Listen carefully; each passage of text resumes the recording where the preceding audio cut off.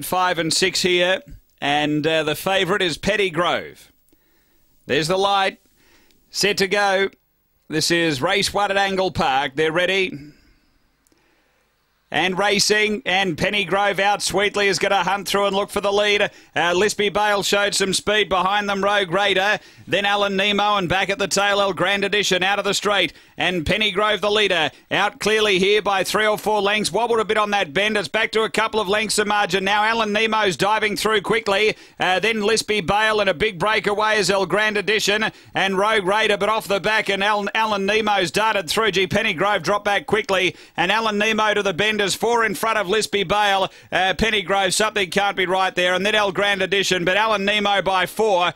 Second home is Lispy Bale. Then came El Grand Edition. And behind those is either Rogue Raider or back there with it, Pettygrove. The time is 35 and 43.